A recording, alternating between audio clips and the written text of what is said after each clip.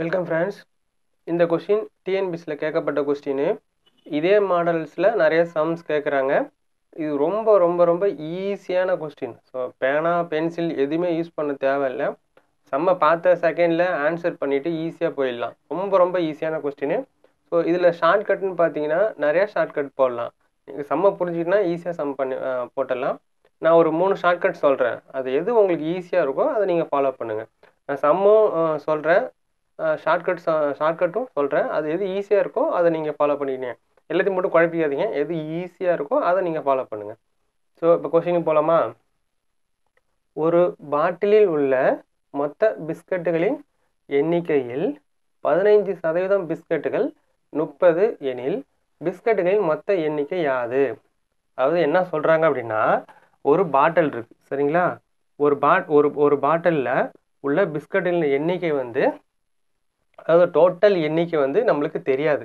Total எண்ணிக்கை நம்மளுக்கு தெரியாது. ஆனால் 15% என்னன்னு கொடுத்துருக்காங்க அப்படின்னா 30ன்னு கொடுத்துருக்காங்க. அதாவது 15% பிஸ்கட் எவ்வளோ? 30. அப்படின்னா 100% பிஸ்கட்டுகள் எண்ணிக்கை என்ன அப்படின்னு கேட்குறாங்க. 15% 30 அப்படின்னு அவங்க கொடுத்துட்டாங்க. 100% என்னவா இருக்கணும் கேட்குறாங்க. அப்போது ஆப்ஷனில் உள்ளது எல்லாமே என்னவா இருக்கும்? 100% இருக்கும். இப்போ ஆப்ஷனில் உள்ள எல்லா ஆன்சர் எல்லாமே என்னவா இருக்கும்? 100% இருக்கும். ஏன்னா அதெல்லாம் கேட்குறாங்க அவங்க. 100% என்னன்னு கேட்குறாங்க சரிங்களா? இதை புரிஞ்சுக்கிட்டிங்கன்னா நீங்கள் ஆன்சர் போட்டுடலாம்.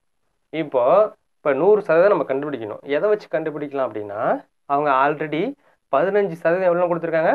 30ன்னு கொடுத்துருக்காங்க. இந்த 15% 30ன்னு அதை வச்சு நம்ம ஷார்ட்கட்டில் நிறைய போடலாம். நான் ஃபஸ்ட்டு 15% வச்சு அதை வச்சே சொல்கிறேன் அப்ராக்சிமேஷனாக. இப்போது 15% 30ன்னா 30% என்னவா இருக்கும்? 15% 30ன்னா 30% என்னவா இருக்கும் அப்படின்னு பார்த்தீங்கன்னா 30 + 30 60 இருக்கும். இது புரியுதா?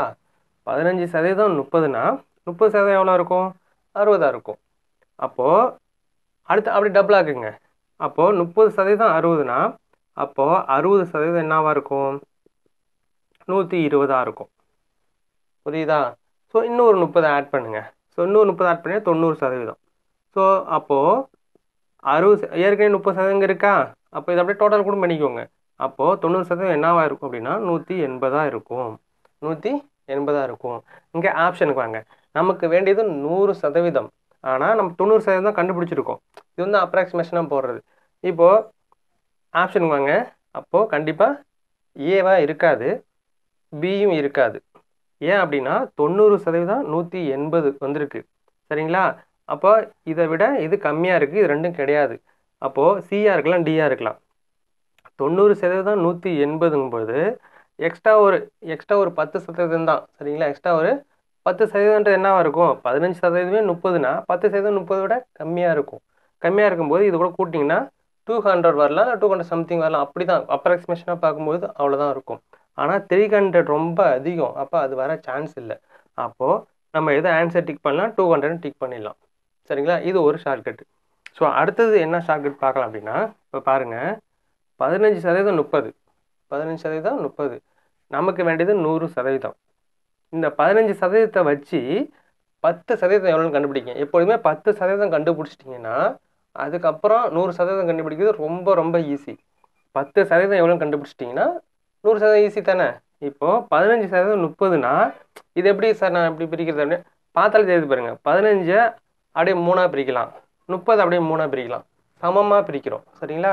அப்போ இது 3ஆக பிரிச்சிங்கன்னா 5% என்ன வரும்? 5% என்ன வரும்? 10 வரும். 5% என்ன வரும்? 10 வரும். ஸோ அப்போ 10% என்ன வருது? 20 வருது. 15% மொத்தம் 30 வருது பாருங்கள். அப்போது 10% நம்மளுக்கு என்ன கிடைக்குது? 20 கிடைக்குது. 10% 20ன்னா 100% என்னவா இருக்கும்? 200 இருக்கும். 100% என்னவா இருக்கும்? 200 இருக்கும். இது ரெண்டாவது ஷார்ட்கட்டு. ஸோ உங்களுக்கு எது ஈஸியாக இருக்குது? இப்போ என்னை பொறுத்த வரைக்கும் இது ரொம்ப ஈஸியாக இருக்கும். 10% கண்டுபிடிச்சிட்டிங்கன்னா ஒரு சில டைம் வந்து இங்கே வந்து நம்பர் கொஞ்சம் கிரிட்டிக்கலாக கொடுத்துட்டாங்கன்னா பிரிக்க முடியாது. இது 30ன்றதால கொஞ்சம் ஈஸியாக இருக்குது. ஸோ நம்பர் கொஞ்சம் கிரிட்டிக்கலாக இருந்துச்சுன்னா, பிரிக்கிறது கொஞ்சம் கஷ்டமாக இருந்துச்சுன்னா பிரிக்க முடியாது. அதுக்கு நீங்கள் இந்த மெத்தடை ஃபாலோ பண்ணலாம். இல்லை வேறு மெத்தட் இன்னொன்று இருக்குது. இப்போ 2 ஷார்ட்கட் சொல்லியிருக்கேன்னா, இதெல்லாம் நீங்கள் பேனா பென்சில் எதுவுமே யூஸ் பண்ண தேவையில்லை.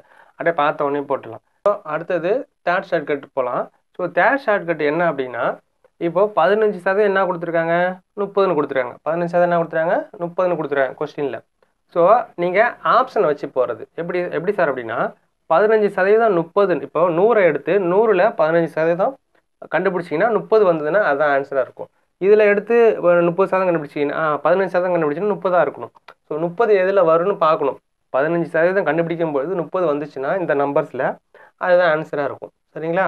இதை ஷார்ட்கட்டில் பேனா பென்சில் யூஸ் பண்ணாமல் எப்படி போகிறது அப்படின்னா, ஒரு 10% கண்டுபிடிக்கிறது ஒரு நம்பருக்கு முன்னாடி புள்ளி வச்சிங்கன்னா அதுதான் 10%. கடைசியிலேருந்து ஒரு நம்பருக்கு முன்னாடி புள்ளி வச்சிங்கன்னா அதுக்கு முன்னாடி உள்ள நம்பர்ஸ், அதாவது நான் சொல்கிறது 0 வந்தால் விட்டுடலாம்.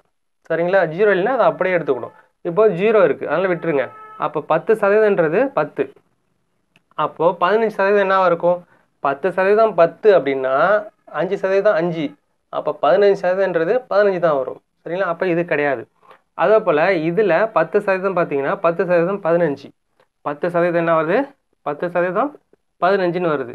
அப்போது இன்னொரு 5%, இதில் பாதி தானே, இதில் பாதி என்ன வரும், 15ல் பாதி 7.5 வரும். அப்போது 22 தான் வரும். அப்போது 30 வரலை. அதாவது 15% ஆட் பண்ணும் பொழுது 30 வரணும். இந்த கொஸ்டின் வந்துன்னா அதான் ஆன்சர். இப்போ அடுத்து இதில் பாருங்கள், இதில் கடைசிலேருந்து ஒரு நம்பருக்கு முன்னாடி புள்ளி வச்சிங்கன்னா 20 கிடைக்குதா? ஸோ 10% 20, 10% 20, அப்போ 5% என்ன வரும், 10 வரும்.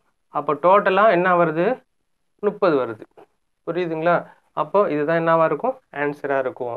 ஸோ இதெல்லாம் நீங்கள் சம்மு நிறையா ஒர்க் அவுட் பண்ணி பார்த்தீங்கன்னா சம்ம பேனா பென்சில் யூஸ் பண்ணாமல் ஜஸ்ட்டு 5 செகண்ட் தான் ஆகும். இந்த சம்முக்கு ஜஸ்ட்டு 5 செகண்டில் ஆன்சர் போட்டு போயிடலாம். ஸோ உங்களுக்கு இதில் எது ஈஸியாக இருக்கும், சம்மை பார்த்த உடனே உங்களுக்கு எந்த மெத்தட் ஈஸியாக இருக்கோ அதை ஃபாலோ பண்ணுங்கள். ரொம்ப ஈஸியாக போட்டுடலாம், ஒன்றுமே கிடையாது. சார் சம்மா எப்படி சார் போடுறது, இது மாதிரி சம் கொடுத்தாங்கன்னா சம்மா எப்படி சார் போடுறது அப்படின்னா, இங்கே பாருங்க, இப்போ டோட்டல் நம்பர் நம்மளுக்கு தெரியாது. டோட்டல் நம்பர் தெரியாது. இந்த டோட்டல் நம்பர் என்னது அப்படின்னா எக்ஸு. டோட்டல் நம்பர் என்னது, எக்ஸு. ஸோ எக்ஸு இன்ட்டு இங்கே என்ன சதவீதம் கொடுத்துறாங்களோ அதை பெருக்கிக்கோங்க. 15%. 15% எப்படி எழுதலாம்னா 15/100 அப்படின்னு எழுதலாம். ஸோ 15% என்ன கொடுத்துருக்காங்க அப்படின்னா 30 கொடுத்துருக்காங்க. ஸோ அதை ஈக்குவல் பண்ணிக்கோங்க. சரிங்களா? இப்போ நமக்கு வேண்டியது எக்ஸ் மட்டும்தான். ஸோ இது அந்த பக்கம் கொண்டு போனீங்கன்னா 30 இன்ட்டு 100/15ன்னு வருமா? ஸோ கேன்சல் பண்ணுங்கள். ஸோ 2 டைம்ஸ் ரெண்டுமே மல்டிப்ளை பண்ணிங்கன்னா 200ன்னு வரும். புரியுதுங்களா? ஸோ சம்மா போட்டாலும் ஈஸியாக தான் வரும். அது சம்மை ஒர்க் அவுட் பண்ணால் 1 நிமிஷம் ஆகும், 1 நிமிஷம் 2 நிமிஷம் ஆகிடும். ஆனால் இது வந்து மனக்கணக்காக போடும் பொழுது ஜஸ்ட்டு பார்த்த உடனே 10 செகண்டில் ஆன்சர் பண்ணிட்டு ஈஸியாக போயிடலாம். நம்மளுக்கு டைம் தான் முக்கியம். ஸோ மேத்தமெட்டிக்ஸை பொறுத்த வரைக்கும், ஆப்டிடியூடை பொறுத்த வரைக்கும் டைம் தான் முக்கியம். அதனால் நீங்கள் ஷார்ட்கட்டை யூஸ் பண்ணுங்கள். இந்த மாடலில் அந்த சம் நிறையா கொடுக்கும்பொழுது அந்த சம்மை நிறையா ஒர்க் அவுட் பண்ணி பார்த்தீங்கன்னா ஈஸியாக சம்ஸ் போட்டுடலாம். ஸோ ஃப்ரெண்ட்ஸ், உங்கள் ஃப்ரெண்ட்ஸ் யாராவது காம்படிட்டிவ் எக்ஸாம் படிச்சுட்டு இருக்காங்க அப்படின்னா ஸோ அவங்களுக்கு தவறாமல் மேக்ஸை ஷேர் பண்ணுங்கள். தேங்க்யூ.